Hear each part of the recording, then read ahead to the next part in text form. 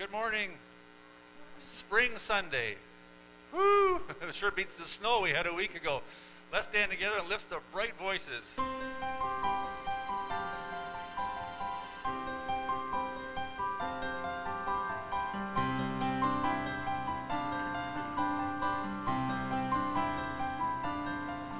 Rejoice, the Lord is King, your God and King adore. Mortals give thanks and sing and triumph evermore. Lift up your heart, lift up your voice, rejoice again, I say,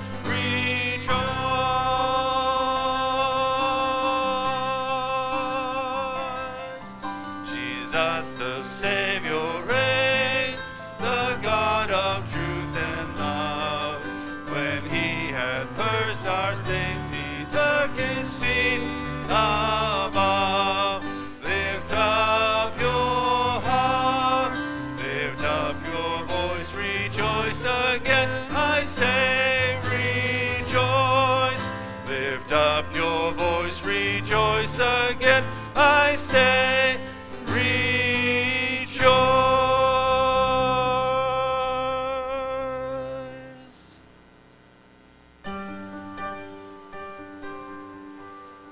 Yes. Good morning. We've come together to worship God in the name of Jesus Christ on the second Sunday of Easter. Let us bring our hearts together as we say our call to worship. In life, in death, in life beyond death, The risen Christ is Lord. in success and discouragement, in fear and in hope, The risen Christ is Lord. of the poor and of the broken, of the sinner and the sinned against. The risen Christ is Lord.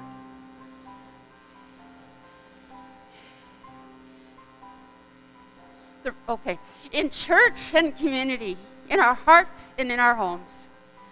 The risen Christ is Lord. And so we gather to worship in his name. His kingdom shall not fail. He rules o'er heaven and earth. The keys of death and hell are to our Jesus give. Lift up your heart, lift up your voice, rejoice again, I say, rejoice. Lift up your voice, rejoice again, I say, rejoice.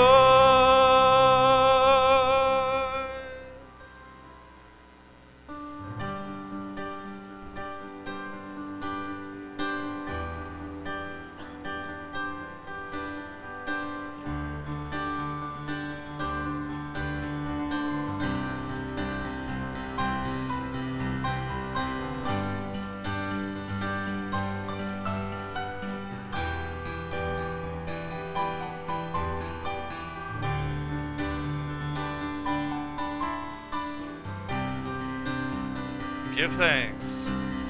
Give thanks to the Lord, our God and King. His love endures forever.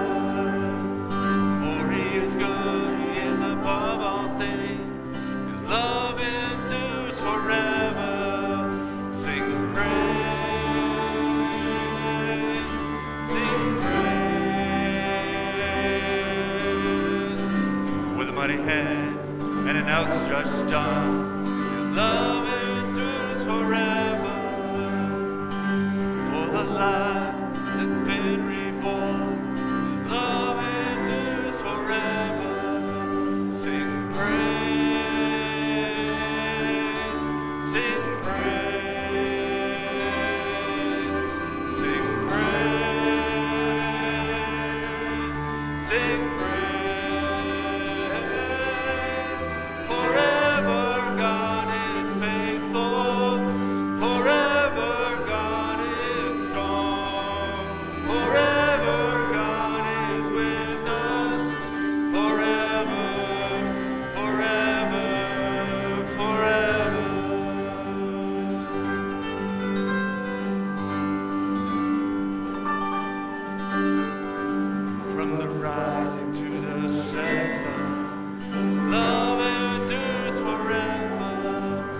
By the grace of God, we will carry on. His love endures forever.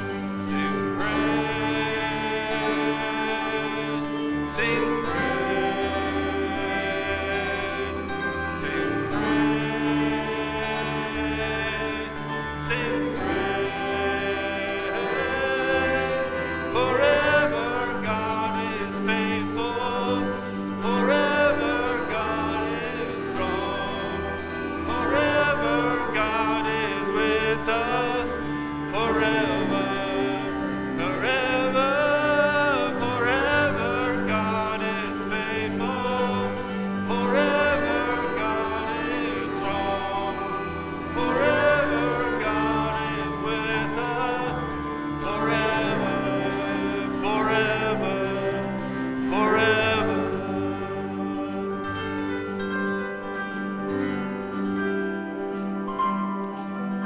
His love endures forever. His love endures forever.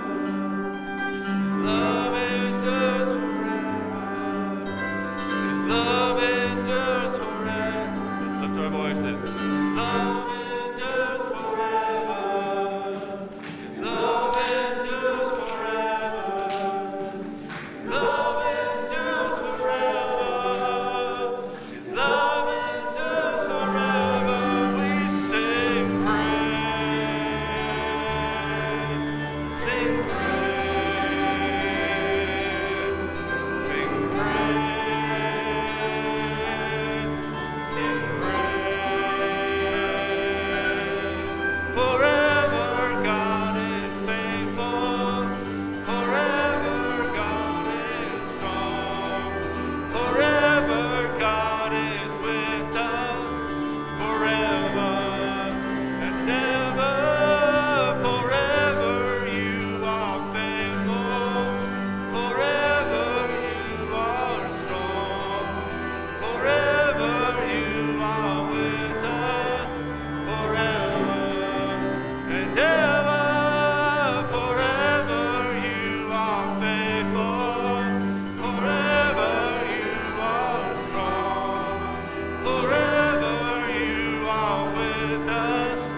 Forever, forever, oh, forever.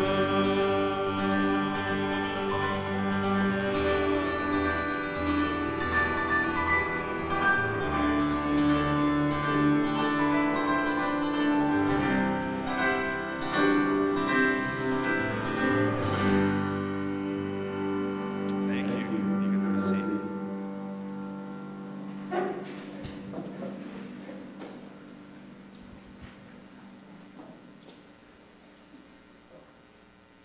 Let us join our hearts together in prayer. Let us pray.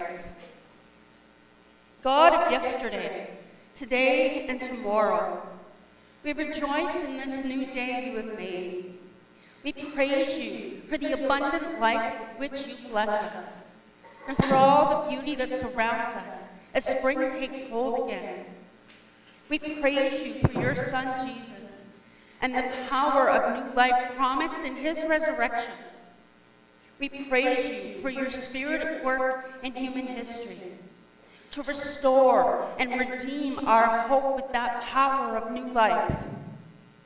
God of steadfast love, we worship you with the Spirit and the Son, and claim your new gift of life, even in the face of any doubt or danger within the world you love. All praise, honor, and glory be yours, O God.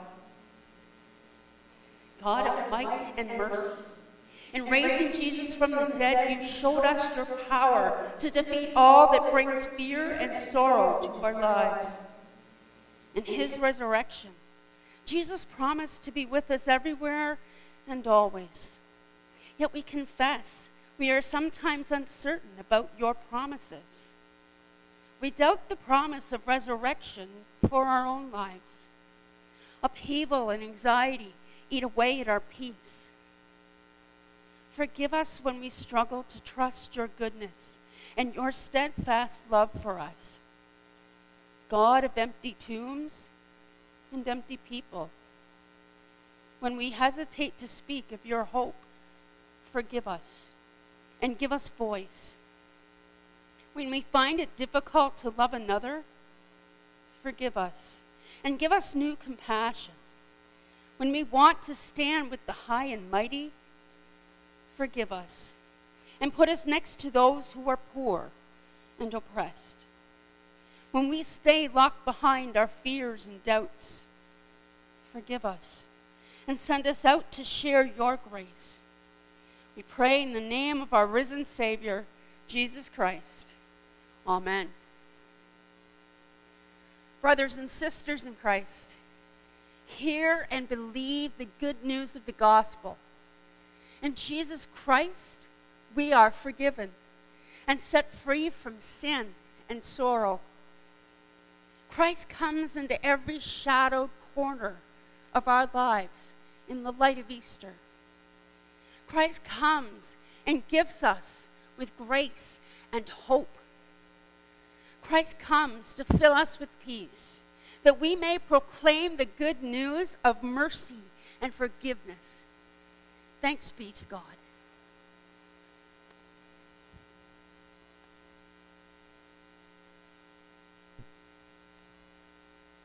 Good morning. Scripture reading this morning is taken from John chapter 20, verses 19 to 31, and then Psalm 100, which is responsive. Jesus appears to the disciples. When it was evening on that day, the first day of the week, and the doors of the house where the disciples had met were locked for fear of the Jews, Jesus came and stood among them and said, "Peace be with you." After he said this, he showed them his hands and his side.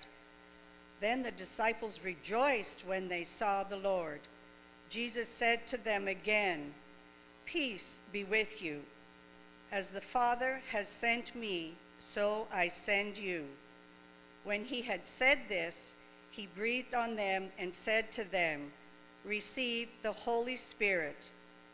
If you forgive the sins of any, they are forgiven them. If you retain the sins of any, they are retained." Jesus and Thomas. But Thomas, who was called the twin, one of the 12, was not with them when Jesus came. So the other disciples told him, "We have seen the Lord." But he said to them, "Unless I see the mark of the nails in his hands and put my finger in the marks of the nails and my hand in his side, I will not believe." A week later, his disciples were again in the house, and Thomas was with them. Although the doors were shut, Jesus came and stood among them and said, "Peace be with you." Then he said to Thomas, "Put your finger here and see my hands. Reach out your hand and put it in my side. Do not doubt, but believe." Thomas answered him, "My Lord and my God." Jesus said to him, "Have you believed because you have seen me? Blessed are those who have not seen and yet have come to believe." Now Jesus did many other signs in the presence of his disciples, which are not written in this book. But these are written so that you may come to believe that Jesus is the Messiah, the Son of God, and that through believing you may have life in his name. Psalm 100, which is responsive. Shout for joy to the Lord, all the earth. Worship the Lord with gladness. Come before him with joyful songs. Know that the Lord is God. It's he who made us. We are his people, the sheep of his pasture. Enter his gates with thanksgiving and his courts with praise. Give thanks to God and praise God's name. For the Lord is good, and his love endures forever. God's faithfulness continues through all generations. This is the word of the Lord. Thanks be to God. Let's stand together.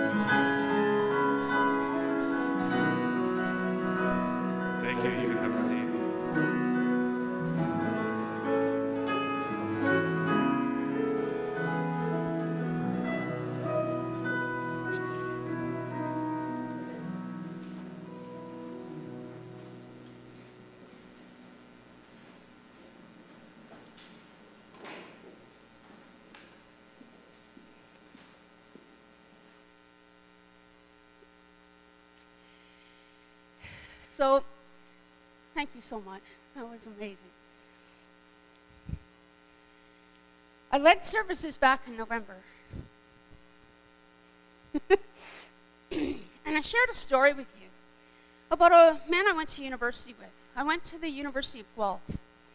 And I met a man named Hans who attended university. He was part of the agricultural college, and we called those Aggies. And Hans was a funny guy. Really, he was always pulling pranks on somebody and telling jokes. I mean, he was a man of strong, strong faith. That's what really touched me about him, was his strong faith in God. And he had a lot of health problems, but he carried on. And I shared with you once that his wife said that all the time he would say, God is good. And she would have to say all the time. And he'd say all the time, and she'd say, God is good. And we'd said that together back in November. And I'd like us to say that again. God is good.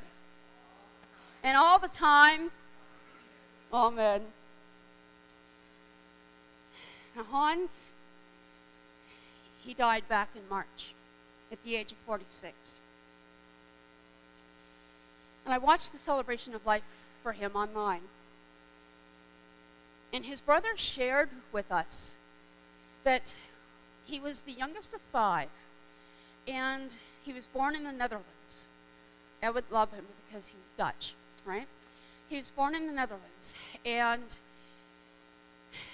his parents, when each of them were born, would celebrate the birth of their child's birth, the birth of their child, by giving them a passage of scripture to live by. Isn't that an amazing way to celebrate the birth of your child? That is just so cool. The scripture that Hans was given was Psalm 100. So the pastor at the Celebration of Life took us through Psalm 100. And he pointed out that when he was in seminary, he learned that these things are called imperatives or commands. Shout to the Lord, worship, come, know, enter, give thanks, praise. I frequently use this as a call to worship. It's one of my favorite psalms. And it was just so cool to go through this psalm and learn more about it and pray over it. So these 7 commands, they're called commands. In Psalm 100, form the backbone of one of the most instructive psalms on giving praise to God. And the thing about these commands, it's not something that you can make somebody do. It has to come from within the worshiper, from within us, from a place of heartfelt joy, deep inside one's heart.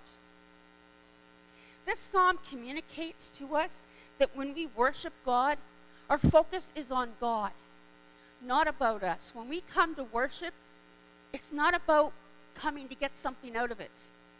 It's just giving all praise and glory unto God.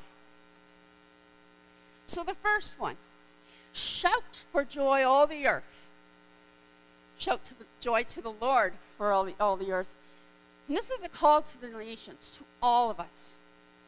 Now the NRSV, New Revised Standard Version, uses the phrase, make a joyful noise, instead of shout. And the Hebrew word translated, shout for joy, is ruah. It is spelled R-U-W-A, pronounced ruah.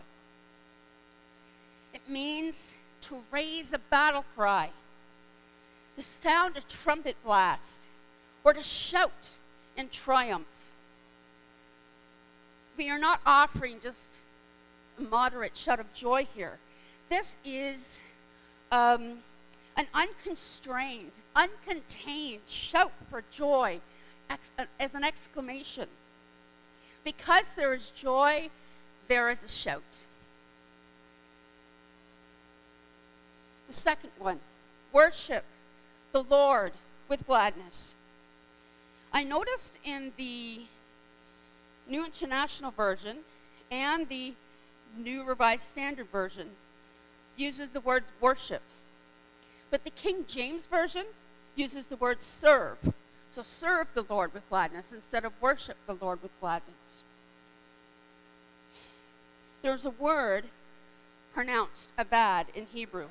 It is spelled A-B-A-D, abad. Pronounced abad. It's used in two ways. In a general sense, but also theologically.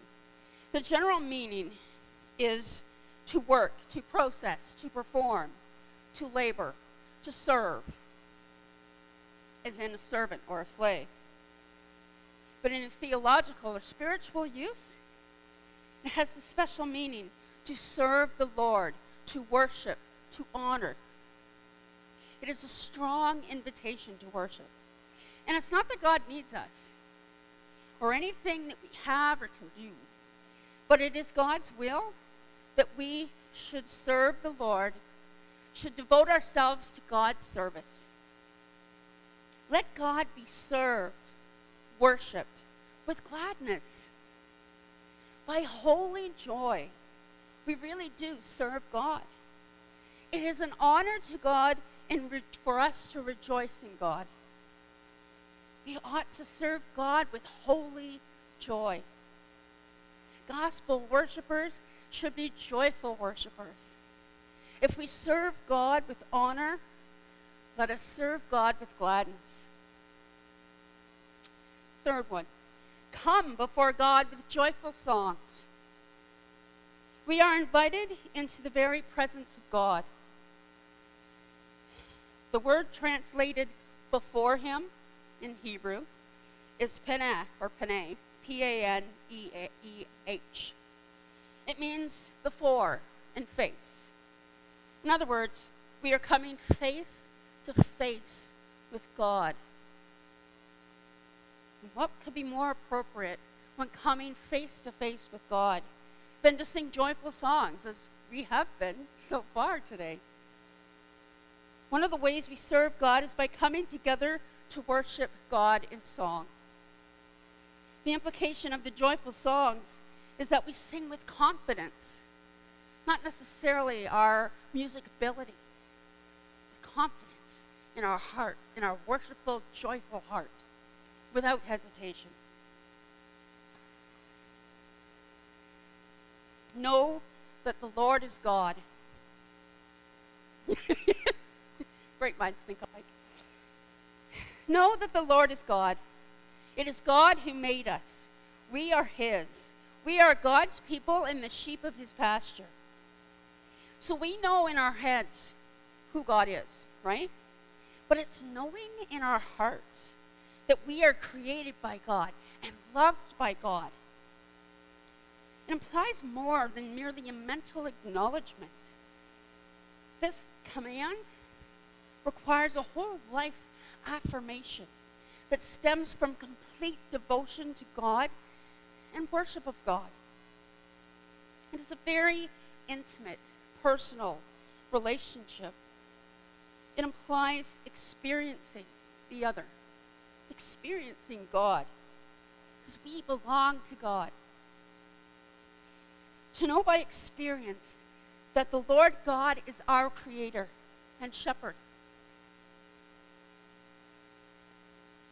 The fifth one, enter his gates with thanksgiving and his courts with praise.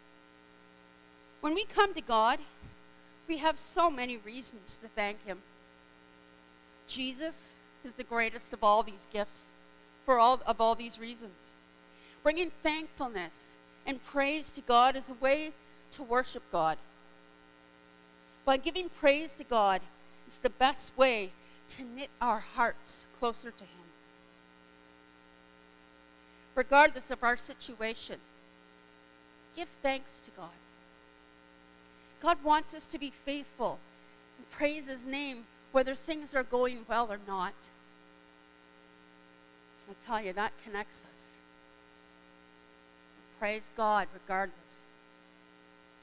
Each day, it's an opportunity to serve and worship God with our body, our heart, our strength, commitment, voice, finances, and all that God has blessed us with. Jesus himself continuously gave thanks to God.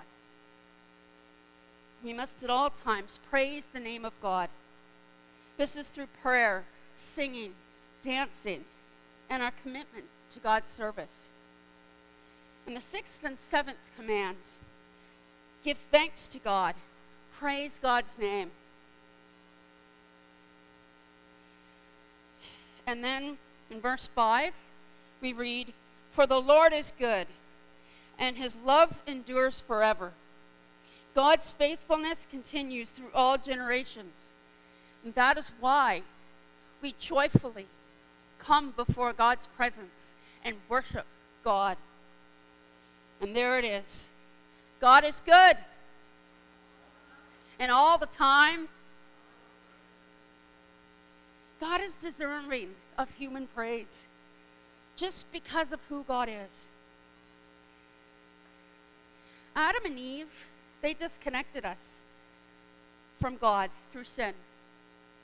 And God then gave humanity ways to atone for sin and be able to reconnect with God. People would not seek to reconnect with God after making sacrifices. So God promised a Savior to be the sacrificial atonement for our sins. And Jesus is our risen Savior who connected us, who does connect us with God. Here's Thomas. Here's Jesus appearing to his disciples. After he rose from the tomb, we read today that Jesus appeared to his disciples and showed them his hands and his side.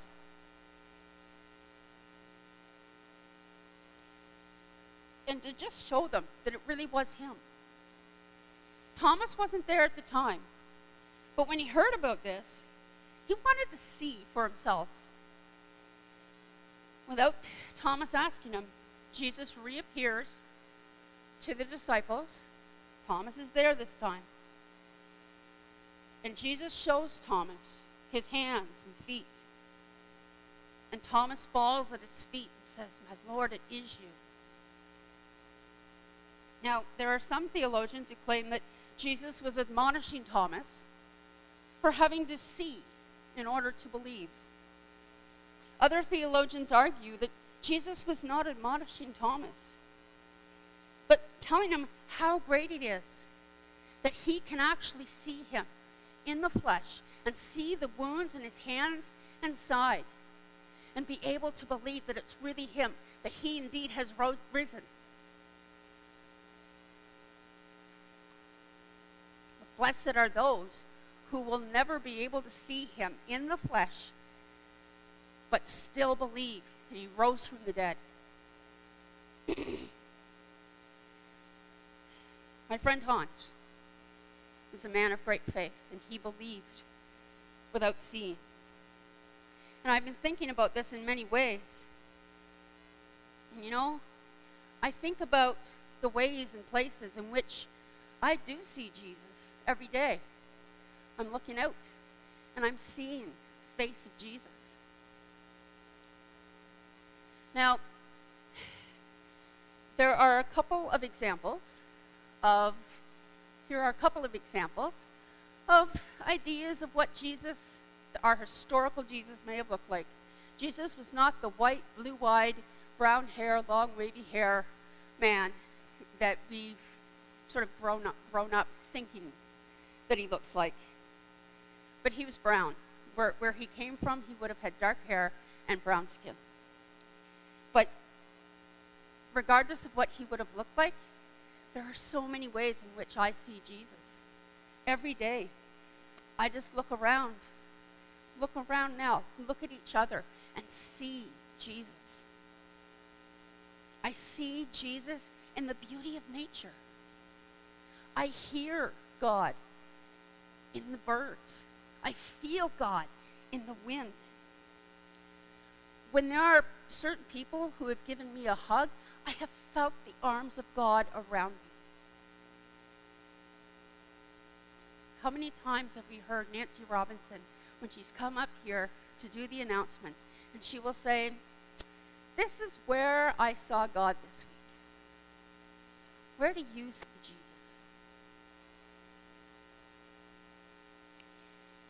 So we go forth from worship to live for, serve God in the name of Jesus Christ. We are to be the hands and feet and voices of Jesus Christ in the world. Not only look to see where we see Jesus, we are to be Jesus in the world. We come to our worship, we offer praise unto God with our whole hearts, not expecting anything from God, but just giving God all the glory. And we come from that, and we go out, and we serve the Lord with gladness. God is good. And all the time, amen.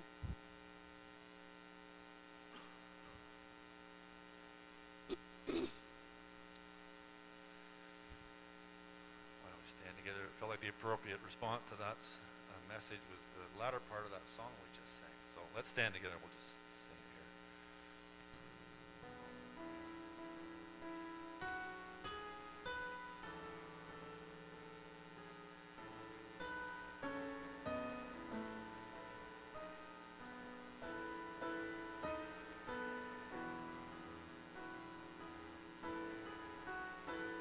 And all the earth will shout your praise. Our hearts will cry, these walls will sing. Great are you, Lord. And all the earth will shout your praise. Our hearts will cry, these walls will sing. Great are you, Lord. And all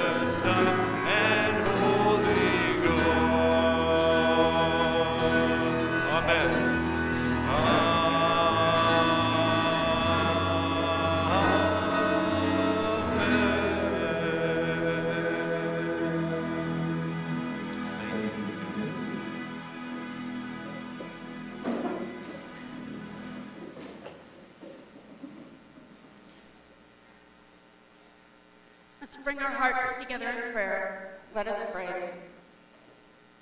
Welcome, light, love, and hope of God. Surround us with the warmth of your Holy Spirit. Demonstrate your never-ending grace to us. Inspire us with this same grace to offer others. Enhance our senses to recognize your presence in the world so that we may see, hear, and touch the ways you engage in our everyday lives. Awaken our souls to the injustices that are prevalent within our cultures and churches. Grant us eyes to see those who are overlooked. Grant us ears to hear cries for help. Grant us hands to extend to those in need. May we advocate for those who are voiceless, who are parentless, who are homeless, and those who are disadvantaged. Fill us with empathy so that we may offer dignity to those we help. Grant us the wisdom to empower them. May we act out of your justice. May we love mercy. And may we walk humbly with you, O God.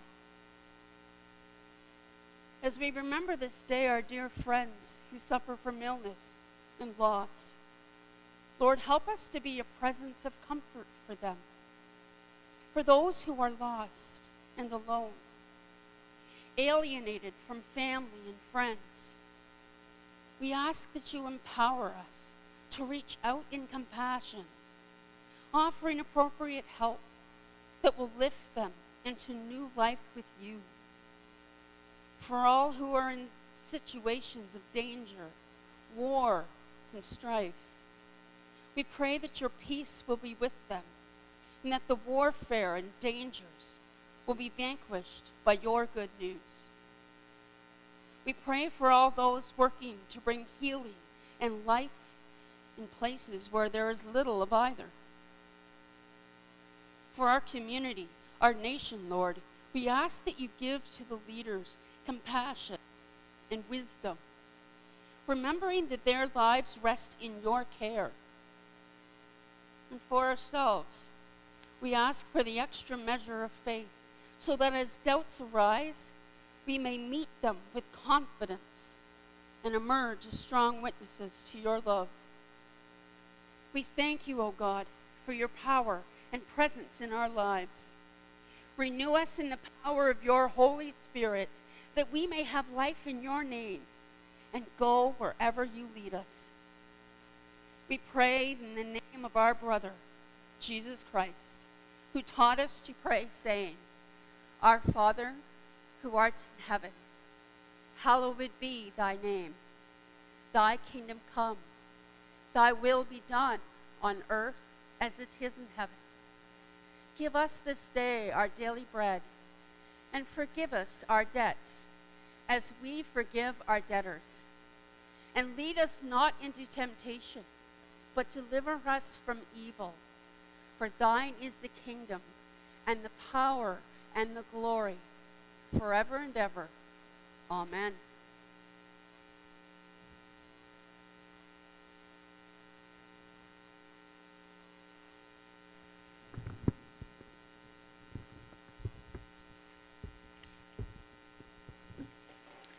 Good morning. Morning. As Tina reminded us this morning, we come to church to worship God. And this morning, where did I see God? I saw it in Tina, just shining through her. Thank you, Tina, for sharing and leading us. Thank you. That was...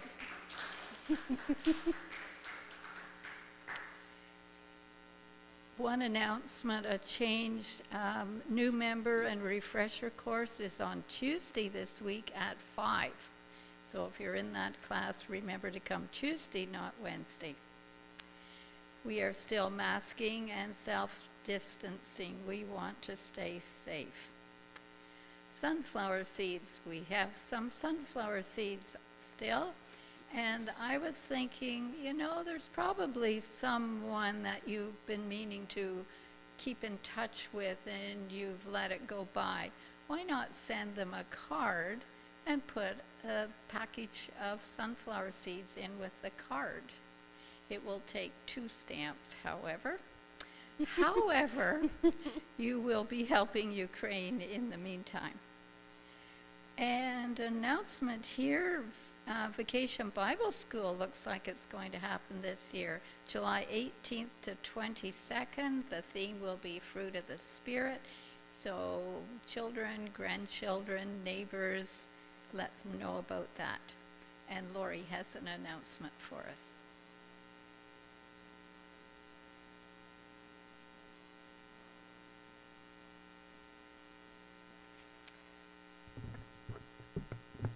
Thank you, Nancy. I might just add to that announcement that Nancy just said about Vacation Bible School. I will be looking for volunteers, so please speak to me. I'm coming after you. That's right. I have a very important announcement today. It is the custom of our church to elect new ruling elders to session every 2 years when 1/3 of our elders retire from the session. Session members are elected and then are ordained for life. Each member serves a 6-year term. Elders meet each month with the minister in order to carry out the administration of the church. Session is responsible for the supervision and oversight of the congregation and is responsible for all policy and procedures within the church. Each session member is assigned a district of members and adherents to provide pastoral support and to keep in touch with regularly. Each member serves on one committee to represent session. These committees might include mission and outreach, pastoral care, personnel, audiovisual, worship, presbytery, or leading with care.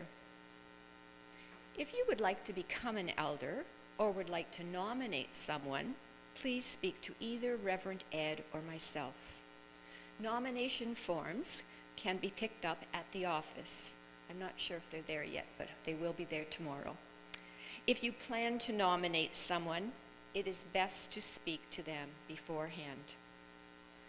Since becoming a member of Session, I have learned a great deal and have made many new friends. It is a rewarding act of stewardship that helps others and allows me to share my gifts.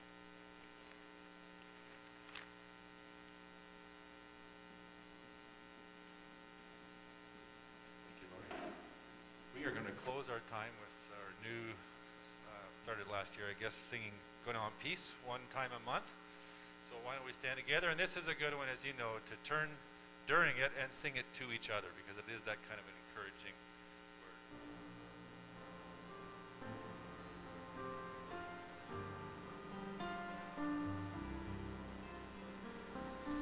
Go now in peace, never be afraid. God will go with you each hour of every day. Go now in faith.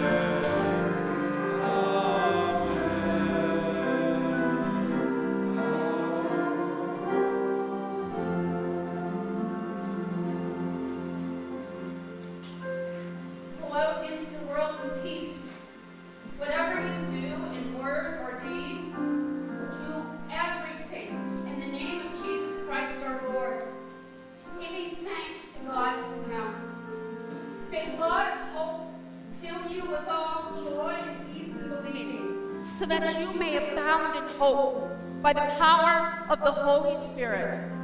Amen.